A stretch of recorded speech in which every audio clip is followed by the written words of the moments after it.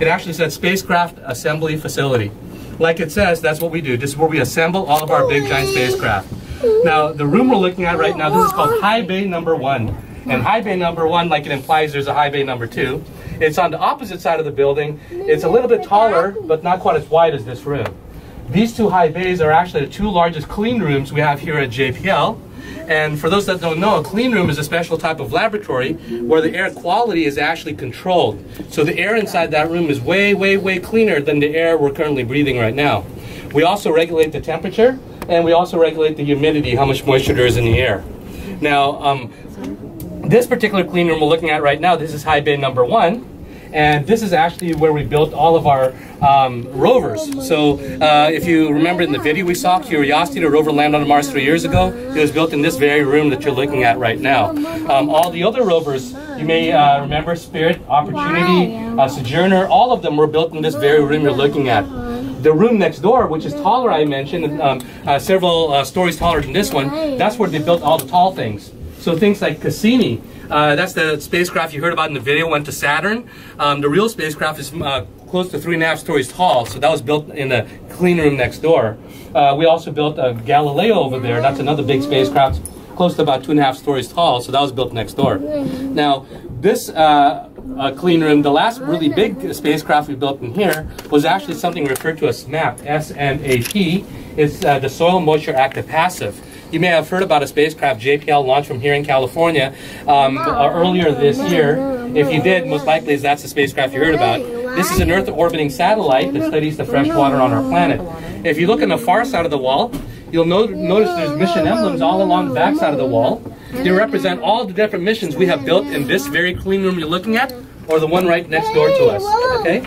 Now, if you look in the bottom row, near the right of center, you'll notice the emblem for SMAP, the one I just mentioned, the Soil Moisture Active Passive. So that was the last major large spacecraft we built in the room here, okay? Now, unfortunately, we're kind of in between phases. We don't actually have any major projects going to be built in here anytime soon. The next really major thing that we're going to be building is something referred to as the 2020 rover. We have a new rover that's going to be going to Mars in 2020. And that rover is actually going to be very similar to the current one we just sent, Curiosity. But the thing is, it won't launch until 2020, so it's in the design development phase right now. So they actually haven't started building the parts yet. They'll start building that sometime next year. They'll probably start the preliminary building of some parts sometime next year. So if you were to come back here, say about a year from now, you may start seeing some of the actual parts for that new rover that's going to be built for 2020, right? But right now we're in between, so we don't actually have anything major that's happening inside the room here. So, but there are some engineering parts and some scale models, and we do have one it's not technically a spacecraft right in front of us. So before I talk about it, let's talk about the people though. You'll notice there's a mannequin standing in the center of the room. Everybody see him? Yeah. That's High Bay Bob. He's in here because sometimes we'll come in like today, there's no one working, so they want to give you an idea of the way people would be dressed. So that's the way somebody would be dressed if they were actually working in the room. And as you notice, he looks kind of like a doctor or nurse working in an operating room. And the reason for that is, I mentioned earlier, the room is referred to as a clean room. The air quality is much cleaner than the air outside. And why we're regulating the cleanliness of the air is because when we're building a spacecraft and we're going to send it millions of miles in space, we want to do everything we can to ensure it's going to work properly. And something very simple you could do to ensure mechanical things work properly, you keep it clean. When mechanical things are clean, they're more likely to work the way they're designed, less likely to malfunction and break down. So that's one of the big reasons we want to keep it clean. Another reason, we're sending spacecraft to places like the surface of Mars looking for possible signs of life. If you're looking for life, it's kind of important not to bring any with you. And here on Earth, there's life all over the place. And the actual engineers, our technicians and scientists that go into this room, we like to kind of jokingly refer to them as being biological factories making life all over them, right? Because basically we have microbes, we have germs, we have bacteria even living on us. We don't want that stuff to fall off the person building that sensor that's going to be looking for life. And then you can imagine that, say, maybe he has an itch on his arm, but he doesn't take the right precaution. He doesn't wear like the overall, like you see High Bay Bob wearing, and he starts scratching his arm. Dead skin cells could fall off, land on that sensor he's building that's going to be going to Mars looking for life. And the particles could be so small he doesn't notice it, it doesn't get cleaned off. Now you send that thing to Mars, you turn it on, and everybody gets excited because they think they found something. But in reality, it's just a dead skeleton cell that fell off the guy that built it. Yeah. So we want to be certain if we find something from Mars, it's from Mars, but the only way you can be certain, don't bring anything from Earth. So we take all these precautions to ensure our spacecraft are nice and clean. That way when they get to wherever they're going, if they were to find something, we know it's really from there. It's not something we accidentally brought with us because we made sure that there's nothing on it, right? So now, the third reason why that's important, say there is life on Mars.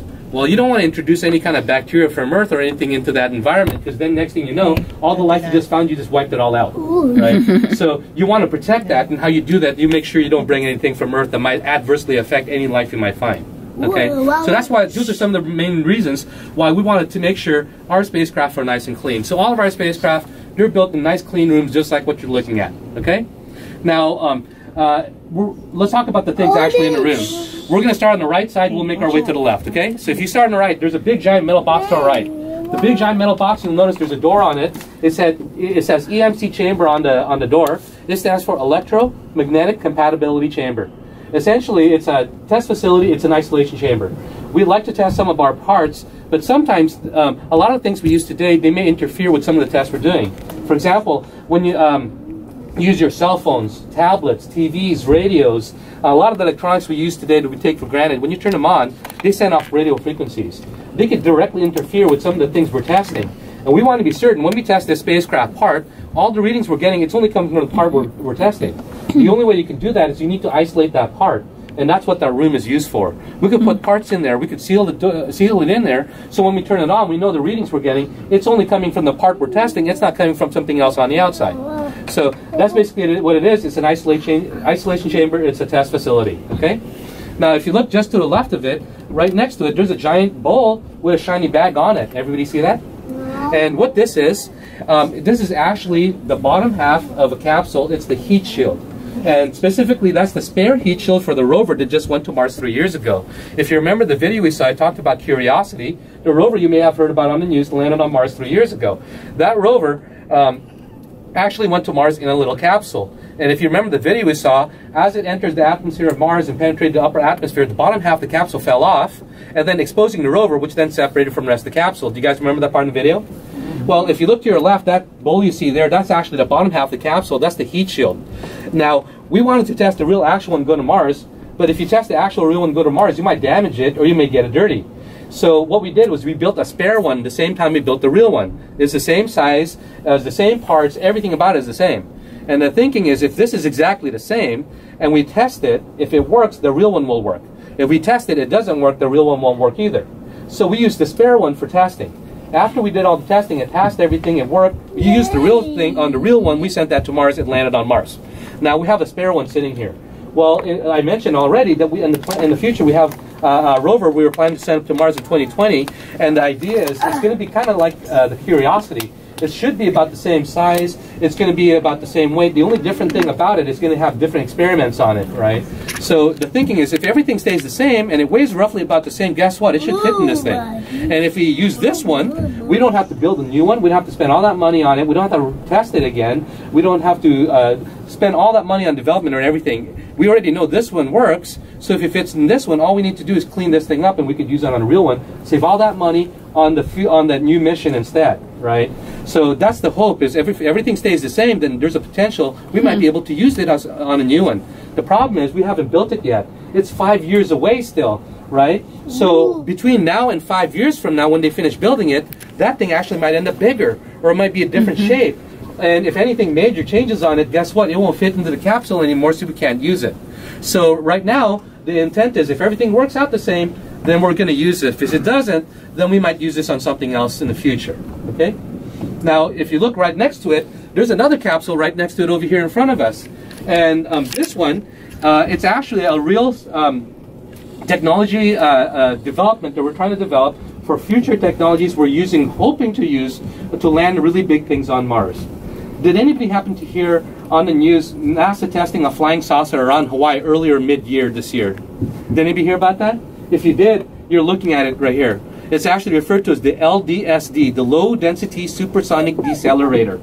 And this one we're looking at in front of us, this is actually the third version of it. So I shouldn't say this is the actual one that went there, because it was an earlier version of this that actually was the one that was tested earlier this year. If you look at the structure below it, the thing that's holding it up, it says TV3 on the left. Everybody see that? Test vehicle number 3. So this is the third one in the series that they've been developing, right? Now what this is, we want to send humans to Mars in the future. Right now, the biggest thing we've ever sent to Mars is the rover we just talked about. The biggest, so that means the biggest heat shield we've ever used is the one that you see on the right over here, right? Because that's the biggest thing we send to Mars. In the future, we want to send humans. Well, guess what? If you send humans, the things they're going to ride in, they're going to be way heavier. Now you have to figure out how do you land that way heavier thing on Mars, right? Normally, everybody just makes everything bigger. Bigger rocket, bigger heat shield, bigger everything. You make everything bigger, now you're going to spend way more money, and not to mention, it's going to be way heavier, so now you have to make even bigger rockets, use even more energy. It's even that much harder to get that thing up in space in the first place. So we figured, well, how can you get something heavier, but use maybe the same sort of stuff that we have right now? Maybe we could use inflatables or airbags. And what we did is basically, hopefully everyone's seen those like airplane movies where an airplane crashes and they pull out this raft that looks like a big yellow donut. Everybody ever seen those in movies and TV shows, right? Imagine one of those, you attach it to the outer rim, the edge of the heat shield. And what happens is, as the heat shield falls in the upper atmosphere, at the opportune moment, that thing inflates. And what happens is you get a donut-shaped ring around the edge of the heat shield. Ooh. And as by doing that, it actually creates a larger surface area. And as you fall into the upper atmosphere, you actually catch more air, you get more drag. Now you can land bigger, heavier things on Mars without making the entire thing bigger, right? The problem is you need to get this thing. Because here on Earth, the atmosphere is thicker, so in order to get the similar atmosphere like you get on Mars, you got to fly this way up in the upper atmosphere. So they took the early version of this, the earlier ones, they attached it to a high-altitude balloon, and then they put a rocket engine in the rear end of it. They took it out to Hawaii, they released it. The balloon took it up 120,000 feet in the air. Then the balloon released. The rocket engine fired. It took it up another 70,000 feet into the air, just under 200,000 feet, where it was kind of similar to the atmosphere you would get on Mars in terms of thinness. Then it started, the rocket engine turned off, it started to fall back into the upper atmosphere. At that point, it's falling close to Mach 4. So that's 4 times the speed of sound, right? So for those that don't know, that's close to 3,000 miles an hour.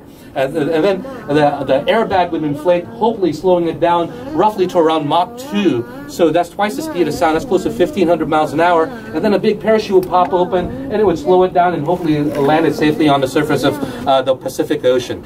Well, the problem is everything worked all the way up until the point when the big parachute popped open. Because at that point, the spacecraft was falling close to 1,500 miles an hour. That's twice the speed of sound. That's faster than most fighter jets fly, right? And then when the parachute popped open, unfortunately, the parachute shredded. It was moving so fast, it couldn't slow it down. It ripped apart the parachute. And that earlier version, it did what they like to refer to as a hard landing. Right? So it hit the Pacific Ocean.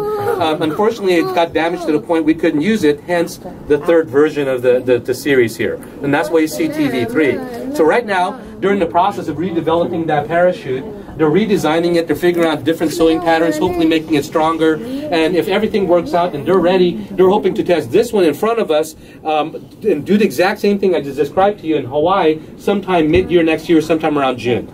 So if you guys hear about on the news sometime next year, around summer, NASA's testing another flying saucer over there in Hawaii, you'll be able to tell all your friends and everyone you know you saw it because it's sitting right there in front of you. It's actually this one you're looking at. Cool. Okay? All right. Now, if you look right behind it, there's a solar panel. What this is actually a full-scale model of one section of solar panel for the spacecraft Juno. If you guys remember the video we just saw, it talked about a spacecraft going to Jupiter called Juno. That's the spacecraft, that's the solar panel for that spacecraft. This is a full-scale engineering model. So this is not, never went to space, but it gives you a basic idea of just how large the actual real thing is. Now, if everybody stays where you're at, just turn around real quick.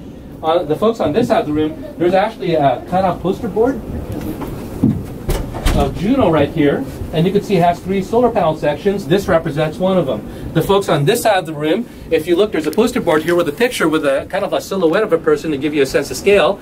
And you can see the 3 sections of those solar panels. So this one constitutes one of those sections. So you can imagine how large the middle section would be, and then how large the other two solar wings would be if you had them all in here. If you actually had the whole thing in here and you opened it, it'd actually dominate the entire area of the room. It'd be huge. Right?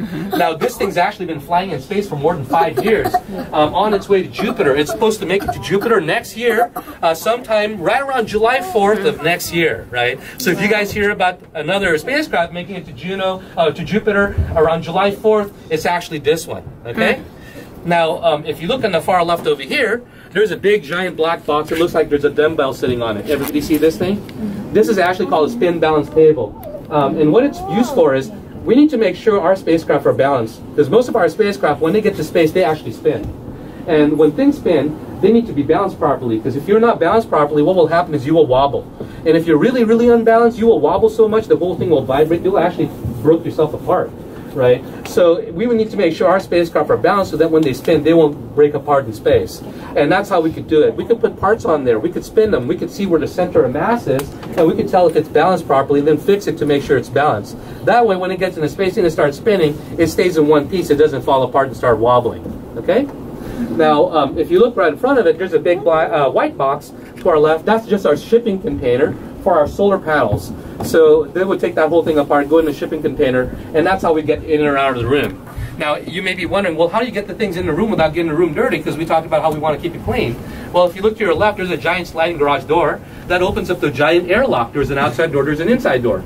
And all of our spacecraft parts are put into containers, just like what you're looking at over there. And these are called flight hardware containers. They could be as small as a lunch pail. They could be the size of a semi-trailer.